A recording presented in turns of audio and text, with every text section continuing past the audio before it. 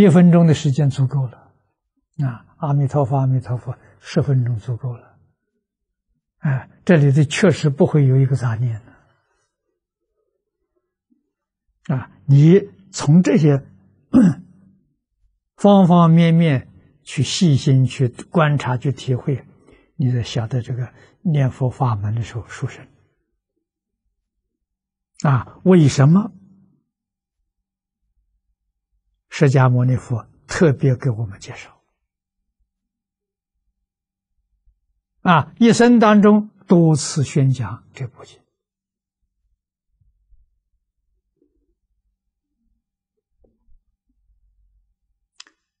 真正是慈悲到基础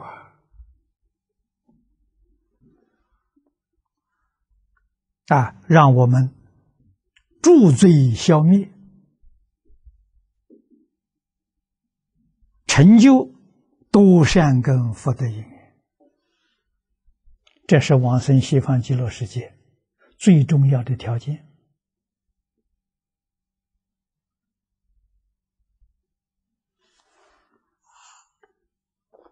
宋代元照寺载入灵芝书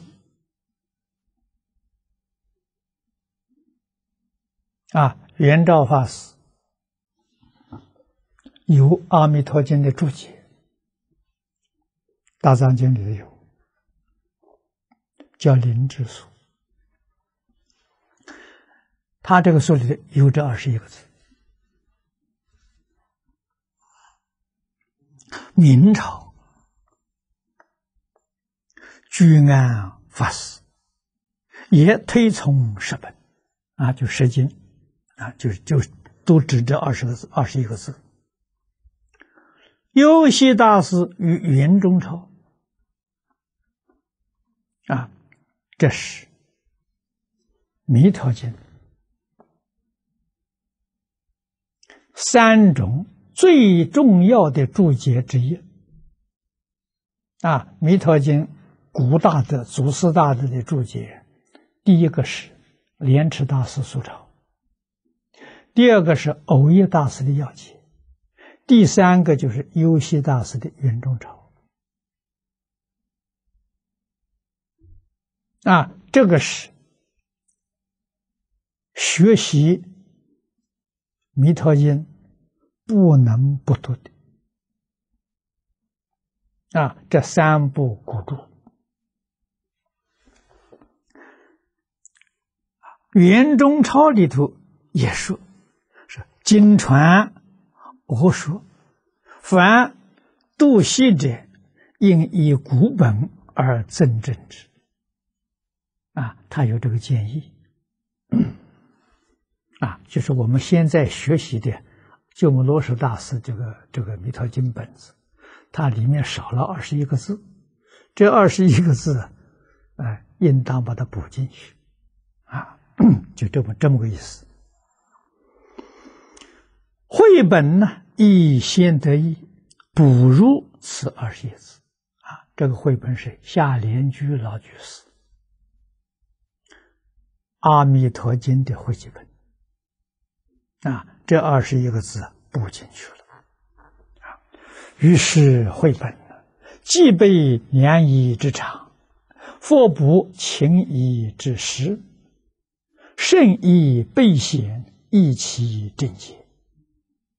那么这几句话是念老对老师的赞叹。老师这个绘本这是2种翻译的长处都保留了，又把这个6朝10经这个21个字也补进去了。这圣意备显，这个圣意是释迦牟尼佛，圣是释迦牟尼佛。释迦牟尼佛讲这个经的意思就圆满了，都显示出来了。让我们后学的人容易得到正确的理解。于是请以原文这是念老提醒我们的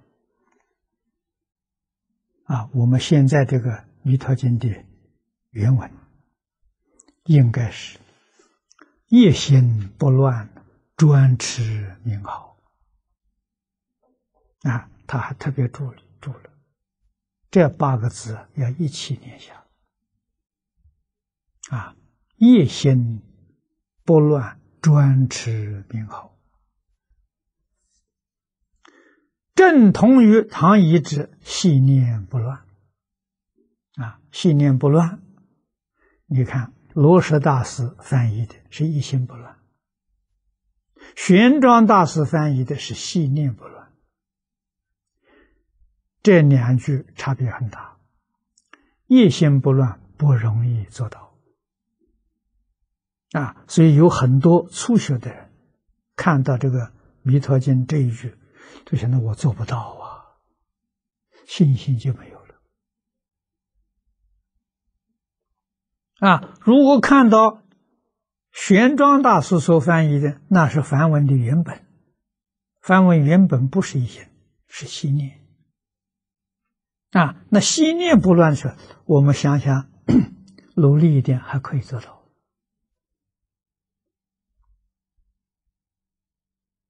确实是帮助初学人建立信心亦复与本经之一向专念同之。佛在无量寿经上讲的不是一心不乱，讲一向专念一向专念呢，跟细念不乱的意思很接近一个方向，专念阿弥陀佛一定要有信心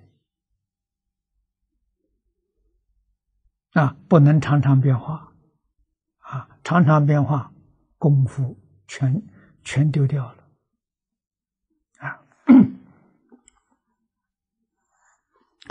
迷显持名妙法了，从果起修，果觉因心，他力名家了，不可思议。这几句话说得好智持名号这个方法妙它是从果起修的。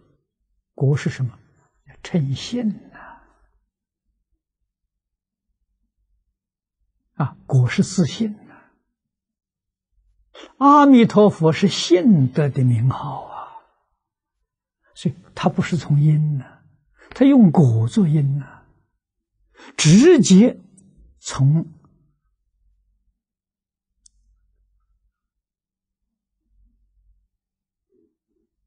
真心本性贤首过师所讲的自信清净圆明体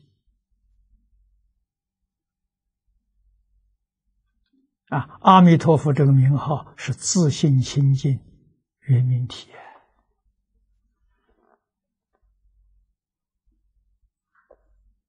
果觉因心，以果觉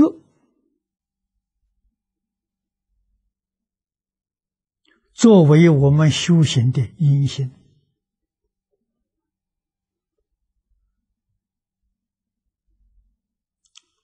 因果是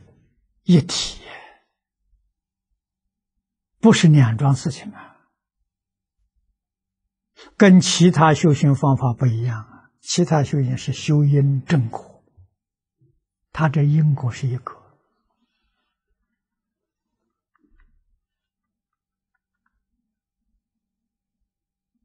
这真正是无比的殊胜还得到他力名家这个他力实在讲就是信德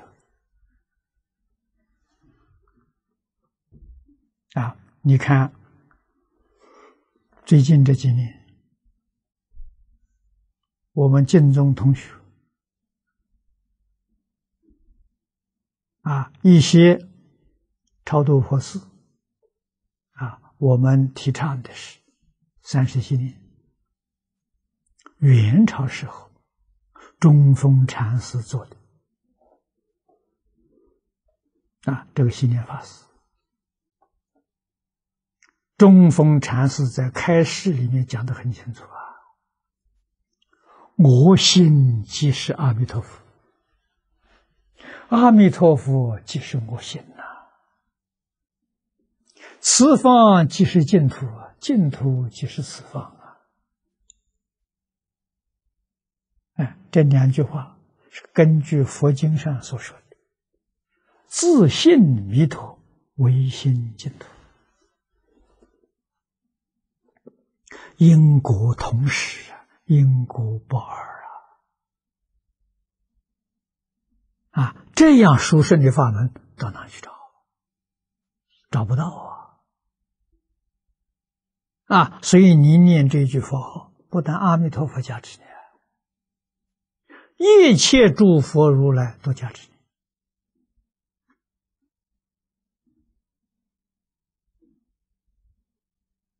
加持这桩事情，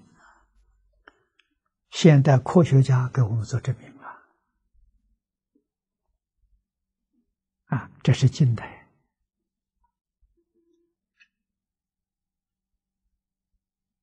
量子科学家他们发现的发现了我们的念头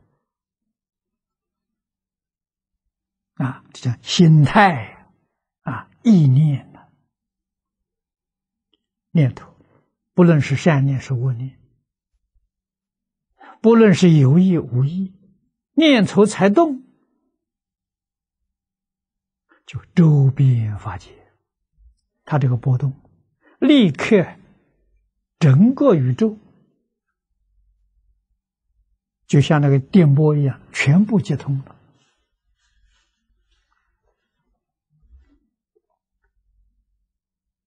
这科学家为我们做证明。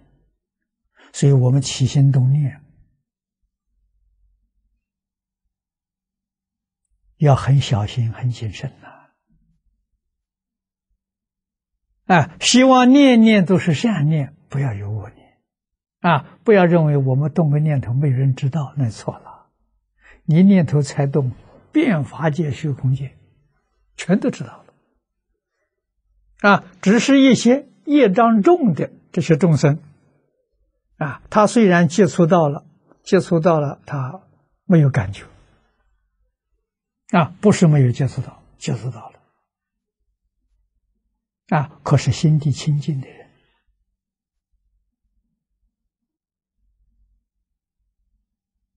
那完全明了那我们可以说阿罗汉以上的人没有一个不知道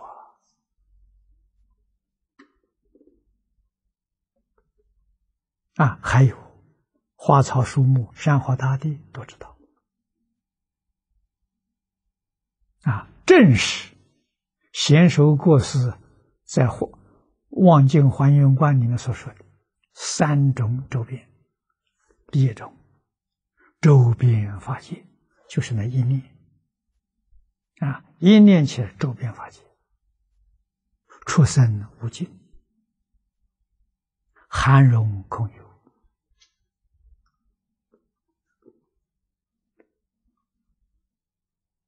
这个三种周边被今天量子科学家发现了，他这是真的，不是假的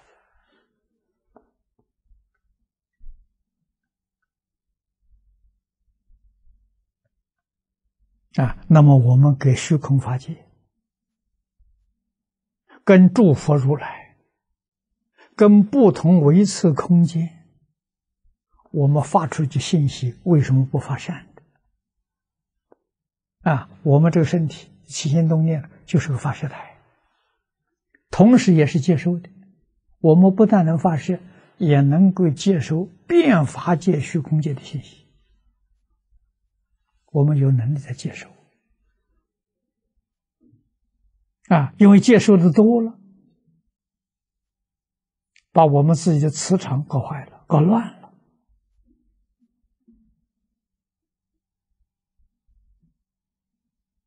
我们如何能保护自己的磁场？那就是正念，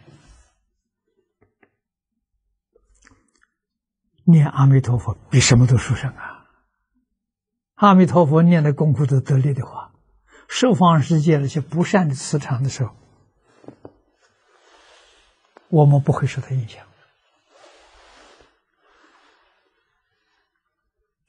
善的磁场的时候，我们都能接受；不善的磁场不受影响。这就是诸佛菩萨的功夫了。所以佛门里面修行理论可以用现在科学来证明。它一点都不假。这就是讲的，我们讲佛菩萨威神加持，他立名家。这个事情今天科学证明了，它不是假的。所以今天的世界，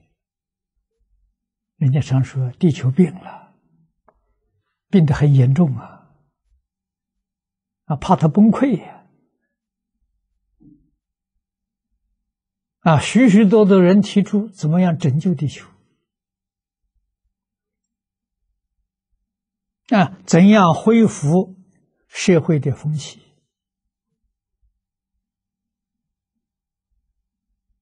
这大问题不是小问题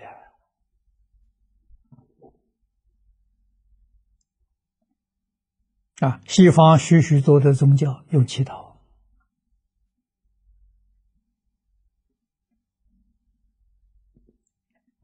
祈祷集体意识能够产生很大的能量。这一桩事情，科学家也肯定了，给我们证明这是真的，不是假的。所以我们看到世界上，这最大的宗教，第一个就是基督教。基督教包括天主教。他们在全世界的信徒大概接近20亿，这么多的人第二大的是回教，信徒他们说大概有15亿。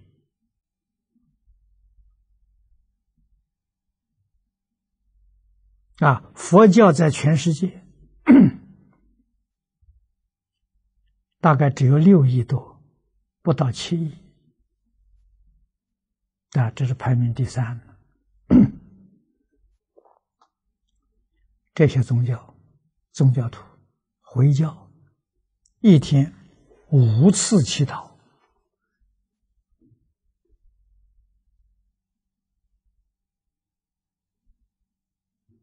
我在6月初访问梵蒂冈，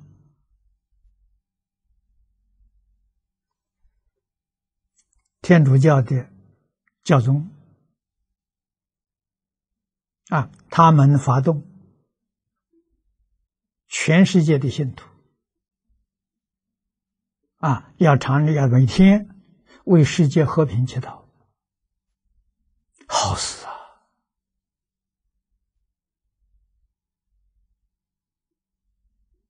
我们佛门里面这些金忏佛事，这些法会，包括我们30系列，都是属于祈祷这个一种形态的。有没有效有效。心地越真诚，效果就越大。确实可以能够化解灾难。大灾难化成小灾难，小灾难就化成无灾难。所以这个世界上很多预言家说我们地区会有大灾难，正不正确呢？我们可以说他说的很正确。是不是将来会如他所说的发生呢？不一定。为什么不一定？一切法从心想生。如果我们现在心都是往善的想，不向恶的想那个预言就不灵了。不是预言不灵我们把它改变了。要懂这个道理一个人命运也是如此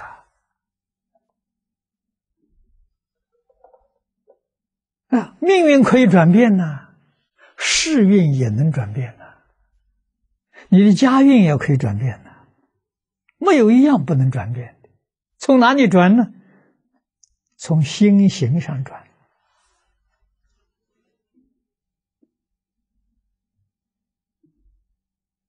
你懂得这个道理不难转变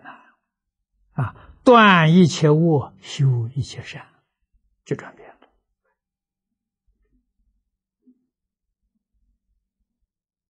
坏事就变成好事了如果没有这么多善行人士在真正求忏悔，真正断恶修善，那就如同预言家所说的那个结果但是我们冷静观察了，这个世界上人善心人不少知道这个事情严重的人很多大家都是真心在求忏悔，好事情，我们看得很欢喜我跟他们往来很密切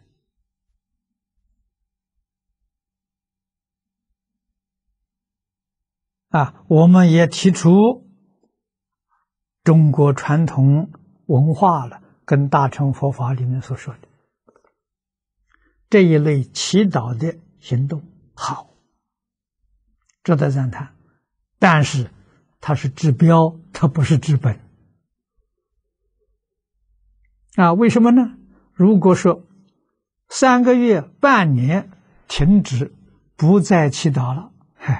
麻烦就出来了。它不治本治标治本是什么呢？治本是教育我们中国老祖宗讲的是，那完全是治本，建国军民，教学为先你看教一个人现在不教了从前小孩一出生，父母就有责任就教他，这是教育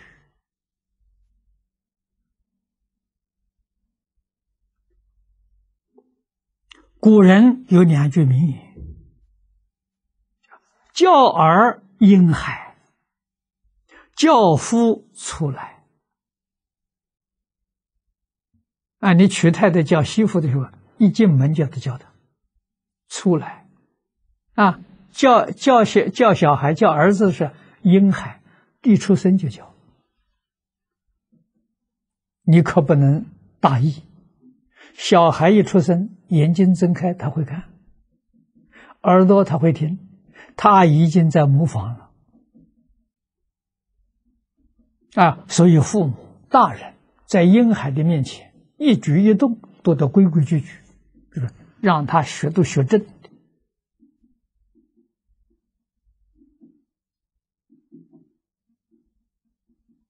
从出生到3岁的1000天，这叫扎根教育，比什么都重要所以古谚语说3岁看80，有道理他这1000天的这个通通看到的、听到、接触到的都是善的，他全学会了，到80岁都不会改变了，根扎得稳了现在人不懂这个道理了，疏忽了小孩没人教了啊，所以现在小孩难教啊。你看这个1000天最重要的关键时刻啊，谁去教他？现在电视教他，天天看电视，电视里演的什么？暴力、色情、杀盗、淫妄，他全学会了，你怎么办？这不是天性的，这是习性的啊！这个大人疏忽了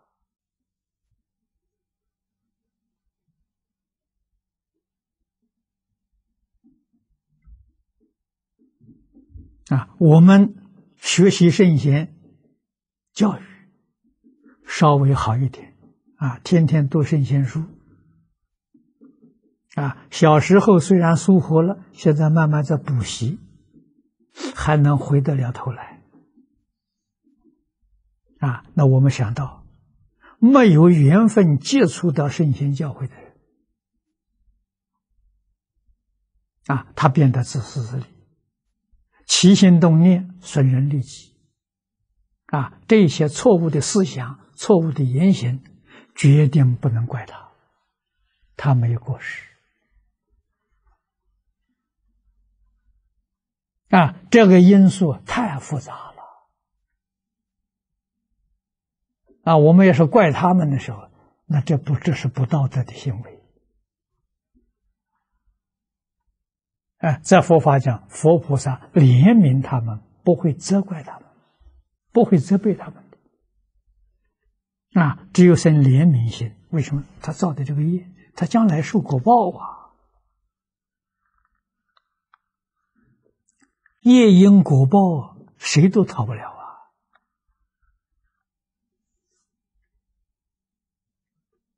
啊！要帮助别人，从哪？从自己开始。先把自己做好，你才能影响别人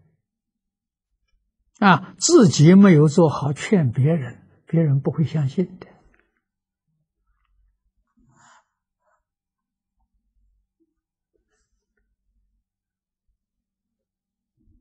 啊！所以今天在这种社会，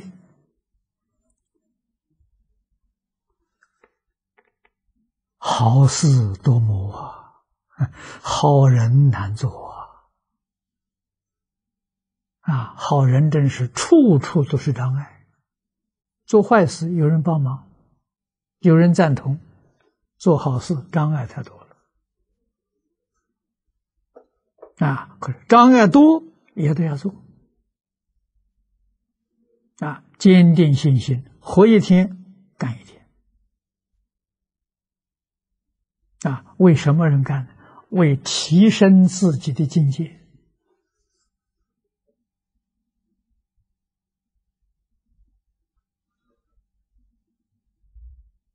这就对了啊！做人这一辈子，来世不要往下堕落，要往上提升，这就对了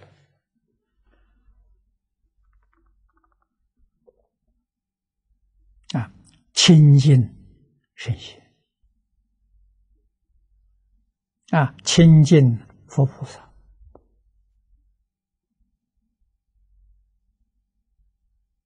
日常生活当中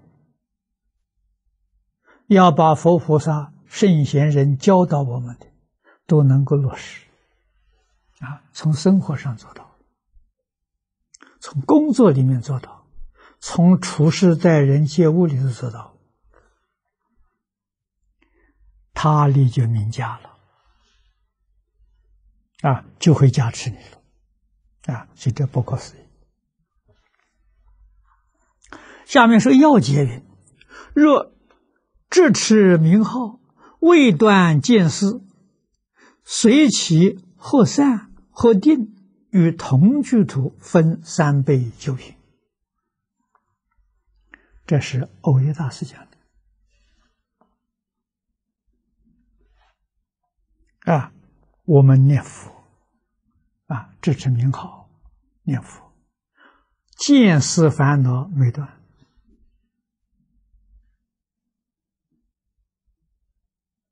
念佛呢，或者是善念，或者是定，定是早晚功课，你定了功课，善是平常，有时间就念佛，这叫善念，但是见思烦恼没断，见思烦恼就是《华严经》讲的执着。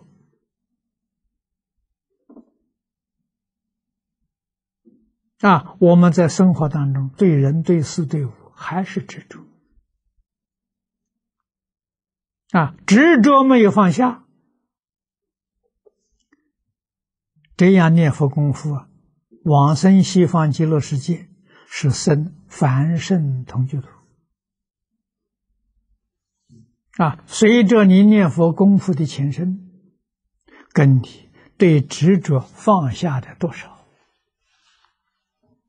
分3倍9品。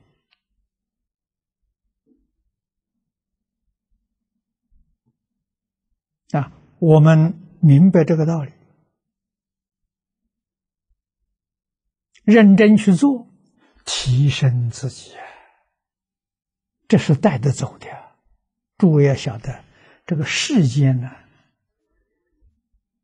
名闻利养带不走。你再多的财富，你走的时候一文都带不去。再高的地位也带不去。再亲的亲人也带不去。古人所谓万般带不去，唯有业随身。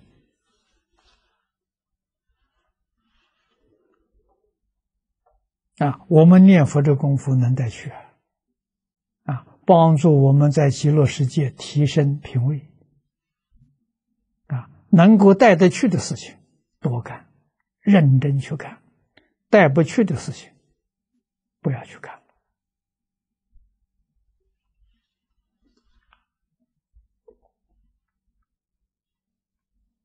我这几天在印度尼西亚访问，参加他们一个这个也是世界这个和平宗教的论坛。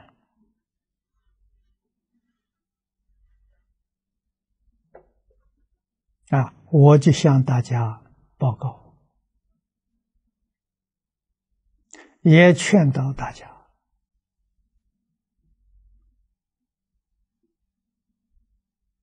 一定要真干。释迦牟尼佛给我们做出最好的榜样。因为我在印尼还遇到一些佛门的弟子、出家人。释迦牟尼佛一生讲经教学，这个要知道佛在世天天讲经教学，没有课本的，这个大家都知道。经典怎么来的？释迦牟尼佛圆寂之后，学生们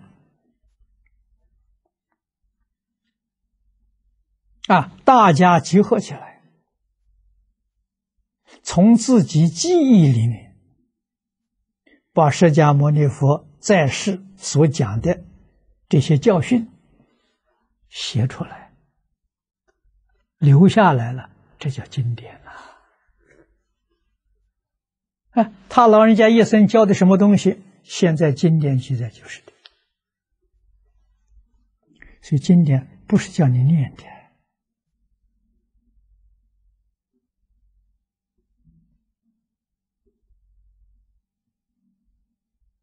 教你怎么样生活，怎么样做人，怎样去做事，教你这些。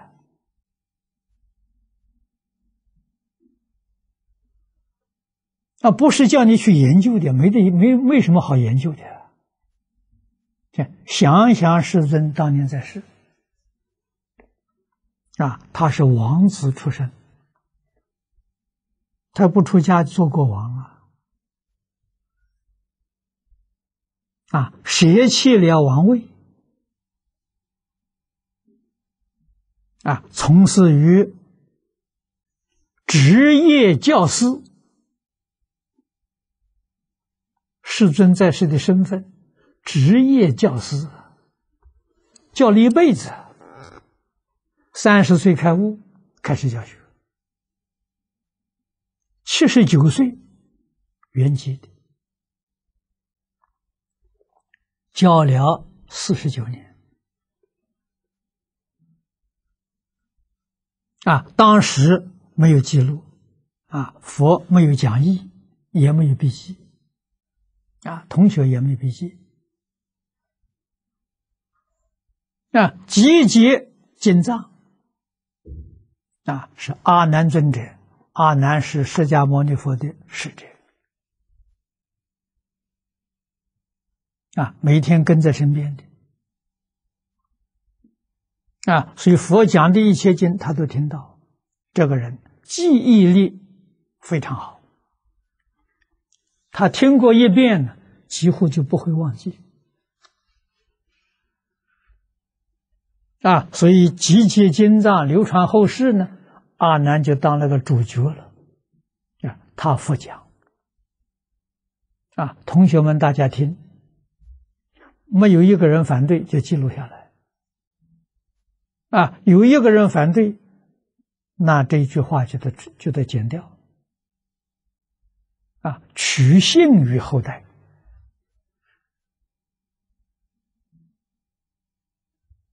所以今天我们看到的经典，就是当年释迦牟尼佛在世，跟大家讲的一些东西，教的一些东西，这就是教材。我们要依经典来学习就对了，依照经典里面来修学，就跟释迦牟尼佛当年在世没两样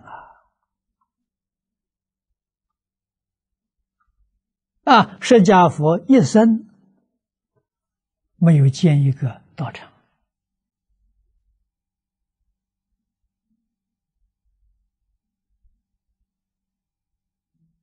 他老人家走的时候是在树林里面，不是在房子里。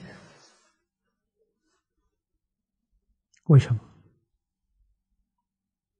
他要建道场不困难自己的宿家是帝王，建个道场不是很容易的事情吗？同时他在教学那个期间，印度有16个大国王，都是释迦牟尼佛的学生。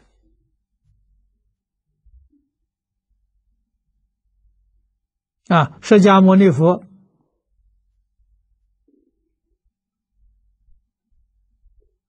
教学也很活泼，他没有固执所以有一些国王大臣，他们有别墅有花园请这个佛带着他们的弟子这些人愿意供养，佛也接受你像这部经在祇树戒孤独园讲的这就是祇陀太子跟须大多长者，那是个大富长者他们提供的场地，佛接受接受像现在人所说的，佛接受使用权，不接受所有权。你说我东西要是送给佛，佛不要佛可以在这里住个几年，在这里教学几年，然后他走了，物归原主，还给你。为什么？没有增值只要有财产，就会引导人起恶念想占有这个财产，想控制这些财产，那就造罪业了那佛怎么可以让别人造罪业呢？所以他一生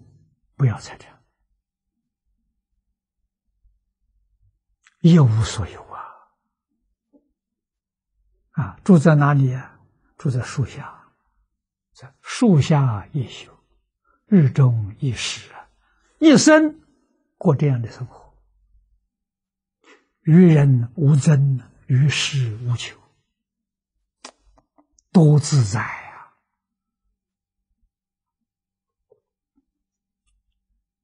他给我们做的示范，最圆满的典型，最好的榜样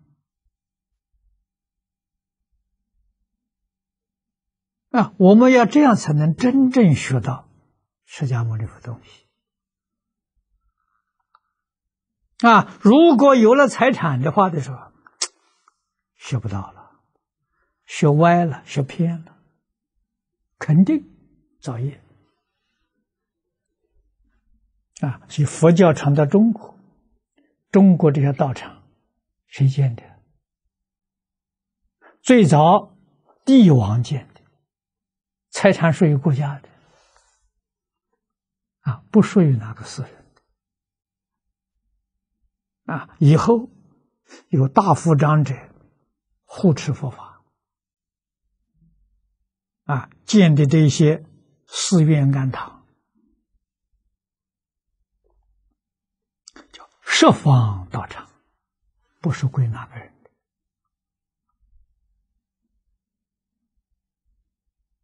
的提供给出家人佛弟子有个修学成就道业的场所叫十方丛林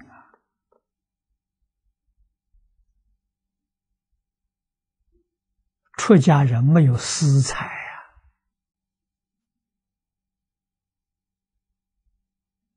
现在变质了，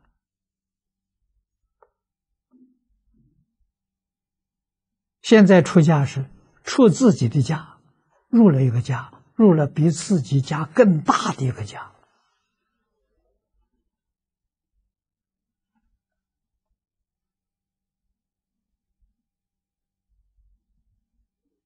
这个环境当中怎样修清净心，怎样修平等心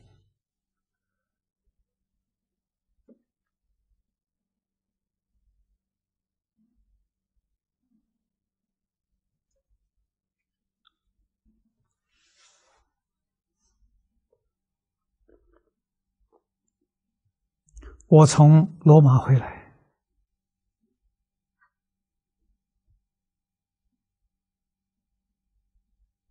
看到一个现象，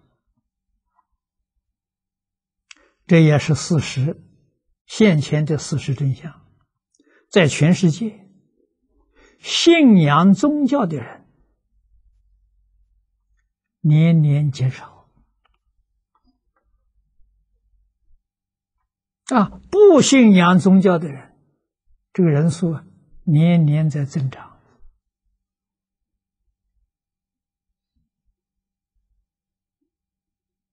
这个我就想了，如果像这样下去，30年之后这世界上还会有宗教吗？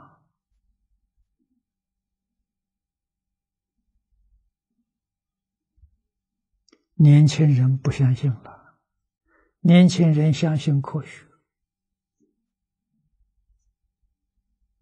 说宗教是迷信，是不是真的？是真的，宗教真的是迷信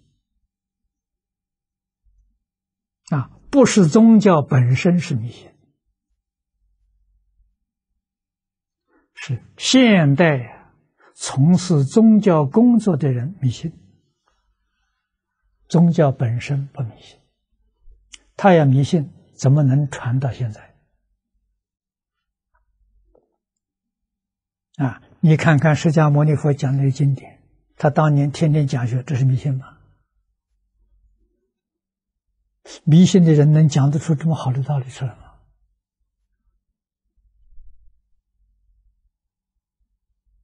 所以这给我很大的一个启发。宗教如果不回归到教学，大概30年以后就没有了。我这次到印尼去参加这次会议，主要我讲这个讲题：宗教教育拯救地球。我讲这么一个专题，希望宗教都能像最初宗教创始人那些人，用现在话说，社会教育家了。释迦牟尼佛教学49年，穆罕默德教学27年，耶稣教学3年，被人害死的。摩西，你看他们哪一个不是在教学？这经典都是他们当时所讲的、所教的。所以仰慕的人那么多，追随的人那么多，跟他们学习的人那么多，世世代代传到现在。现在我们拿到经典，会念经，不会讲经，经里什么意思不懂，这就是迷信嘛。不能把经典的道理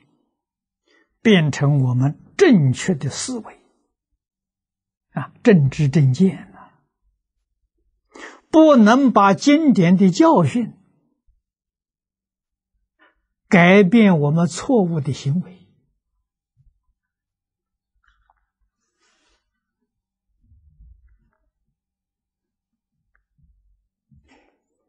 这与释迦牟尼佛与耶稣没关系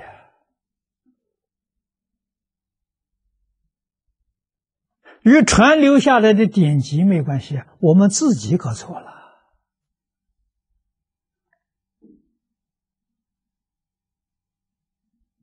是我们这些宗教徒特别是从事传教的这些人，我们搞错了尤其是现在明文利养，这还得了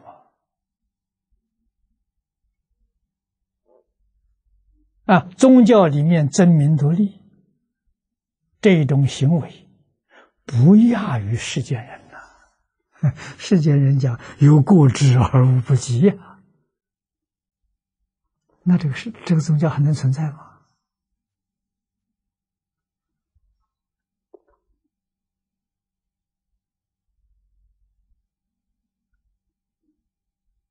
所以我这次就是特别提醒大家回归教学每一个宗教都是社会教育，这样宗教教育叫什么？叫伦理，叫道德，叫因果，正好是现在社会教育里面所缺乏的这一块。宗教教育把它补起来，这个社会就能恢复到安定，世界会恢复到和平这宗教对社会的贡献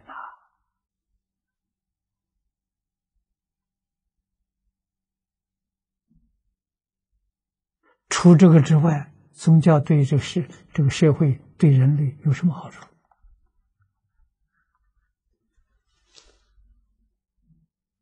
所以天天叫祈祷，祈祷一般人不知道，这是迷信行为幸亏好，现在科学家证明祈祷真有用处给我们做了证明。可是大多数人还是不相信一定要教学要恢复到教育宗教教育宗教教育我们这些年来都在做这个我出家算是很幸运张家大师教导的学释迦牟尼佛我这一生就走这个路子，跟着释迦牟尼佛学习，释迦牟尼佛讲经教学49年，他老人家是30岁开始的，我是33岁出家，我一出家就教佛学院，就讲经，讲到今年52年了，学释迦牟尼佛没有道场，一无所有，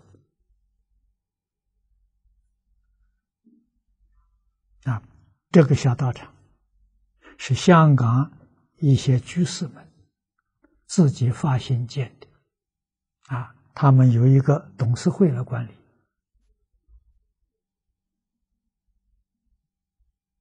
我们住在香港就借用这个地方讲经，我住的地方在跑马地，是一个陈老居士，也是我们这一边发心，这个11楼这个道场是他买的，供养出来的，我住的房子是他的，他借给我住，我有使用权，他有所有权，我不住了，还给他，很自在呀。释迦牟尼佛有智慧呀，我们跟他学也就享福了。我住他的房子，他只给我一把钥匙，所有一切开销什么都是他负责，我都不管，我也不晓得一个月什么开销，水电钱也什么都不知道。好出门就说房锁起来，回去门打开，你说多自在呀！那他房子送给我，要不要？不要。为什么？累赘。你有房子要不要开销？多麻烦呐！释迦牟尼佛树下一宿，高明到极处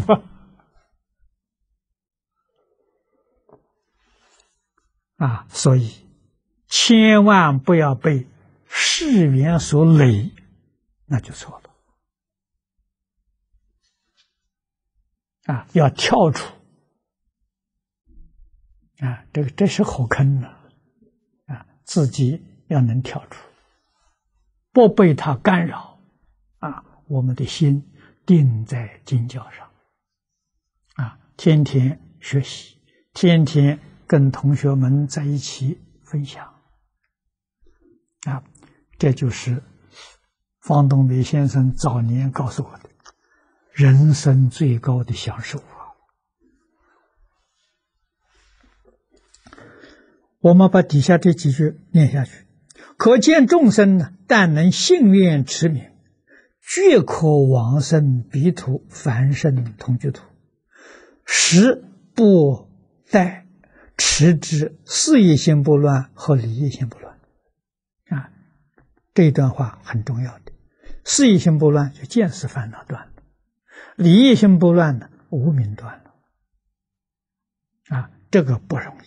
我们只要做到这个凡圣同居土